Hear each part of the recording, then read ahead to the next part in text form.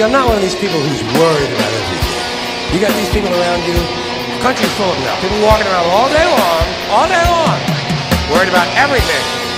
Worried about the air, worried about the water, worried about the soil. Worried about pesticides, insecticides, food additives, carcinogens, worried about radon gas, worried about asbestos. Worried about saving endangered species. Let me tell you about endangered species, all right? Saving endangered species is just one more arrogant attempt by humans to control nature. It is arrogant meddling. It's what got us in trouble in the first place. Doesn't anybody understand that? Interfering with nature.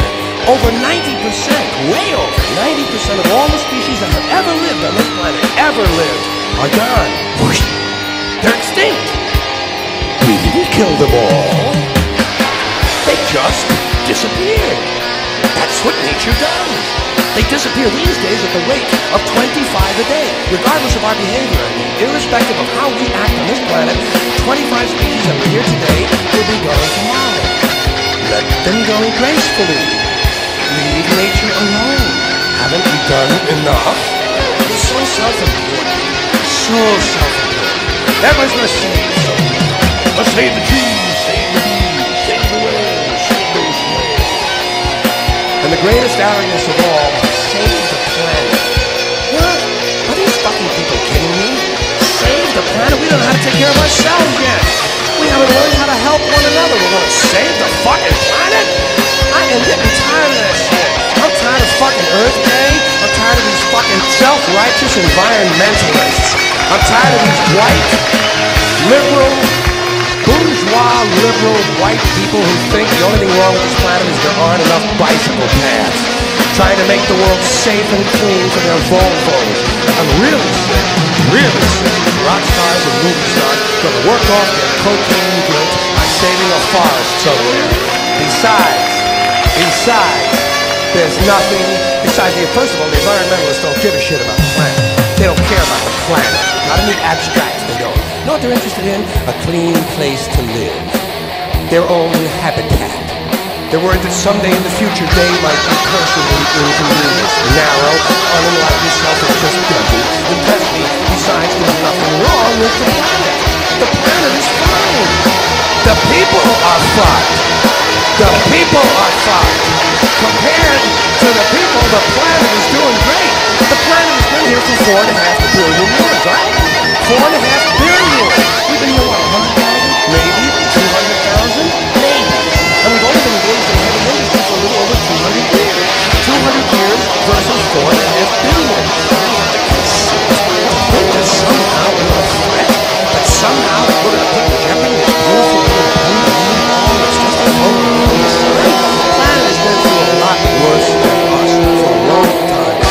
Earthquakes, volcanoes, plate tectonics, continental rifts, solar flares, sunspots, magnetic storms, the magnetic reversal of the poles, bombardments for hundreds of thousands of years by comets and asteroids and meteors, sandstorms, erosion of all kinds, cosmic radiation, worldwide fires, worldwide floods, recurring ice ages, and we think some aluminum cans and some plastic bags are going to make a difference?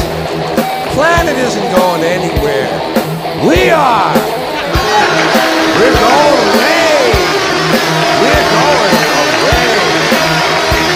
Pack your shit, folks. We're going away. And we won't leave much of a trace either. Thank God for that. Maybe a little styrofoam. Maybe a little styrofoam. Planet will be here and we'll be long gone. Just another failed mutation. Just another closed-in biological mistake. An evolutionary cul-de-sac. Planet will shake us off like a bad case of fleas. A surface nuisance. You want to know how the planet's doing? Ask those people in Pompeii who are frozen into position from volcanic ash. How the planet's doing. Well, no, the planet's all right. Ask the people in Mexico City or Armenia or 100 other places buried under thousands of tons of earthquake rubble if they feel like a real threat to the planet this week. How about the people in Kilauea, Hawaii, who build their homes right next to an active volcano and then wonder why they have lava in the living room? The planet is going to be here a long, long, long time after we're gone. It will heal itself. It will cleanse itself because that's what it does. It's a self-correcting system. be renewed. Say, it's true that plastic doesn't degrade. Well, the planet will simply incorporate plastic into a new paradigm, the Earth plus plastic. The planet doesn't share our prejudice towards plastic. Plastic came out of the Earth. The Earth probably sees plastic as just another one of its children.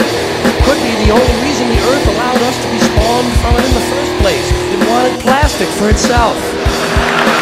Didn't know how to make it. Needed us. Could be the answer to our age-old philosophical question, why are we here? Plastic. Assholes. So, the plastic is here, our job is done, it can be phased out now, and I think that's where it's starting already. I mean, to be fair, the planet probably sees us as a mild, something to be dealt with.